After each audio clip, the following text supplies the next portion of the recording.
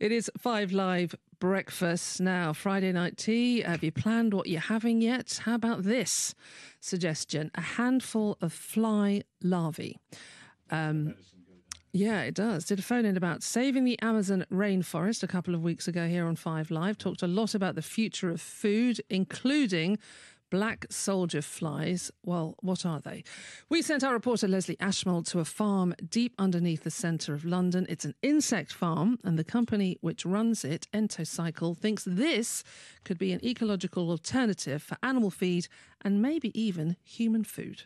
This is an insect farm. It's right underneath London Bridge Station, and there are more than 10 million insects in here with me. I'm standing in an artificially lit room full of black soldier flies. They're underneath nets, and basically they're harvesting the eggs of these flies to feed pets, fish, chickens, maybe even you and me. Keiran Whitaker is founder of Entocycle.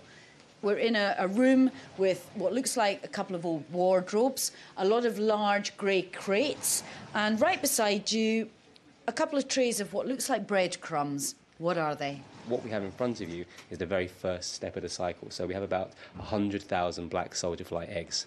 4 days later, you can see here, they're already now about 3 or 4 millimetres long. Any organic material those insects will eat. We can use anything. We use brewery and coffee waste, so we have probably some of the world's most hipster insects who only eat IPA and cappuccino waste. Let's move over to another crate.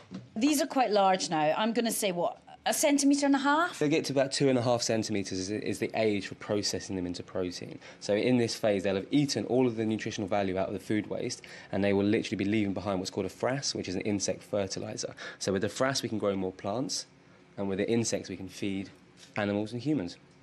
These are maggots, aren't they? Maggots churning away through just tons of waste. Indeed. So, yeah, the larvae will in 2 weeks turn literally from that kind of pinhead egg into about an inch-long protein bar.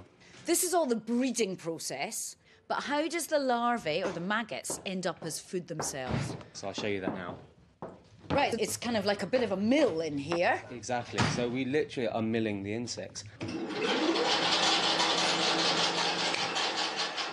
You've got fertiliser on one side, larvae on the other. Exactly. But I'm not going to eat these larvae. What am I going to eat? No, so the larvae come out, they then dry them, so then you get a whole large larvae that are dried, dehumidified. So these are just like little dried... Think of macadamia nuts. They don't look like macadamia nuts. They look like little dried... I mean, maybe wood lice. Yeah, you might not notice they were insects. Yeah, little dried bark chips. We then put it into a mill, and the last phase is now 60% protein flour. Right, let's have a look. So it's dark brown... Yeah, flour. Flour? Yeah. And this can be fed to chickens, to fish? To any animal, and in the not-too-distant future, humans. I fully see a future where we're eating pasta, bread that's protein-infused with 60% protein. And I guess for things like fish and chickens, it's natural. Well, it's 100% natural. There's a reason why it's called fly fishing, to catch a salmon. That's how you catch it. Free-range chickens spend their entire day in a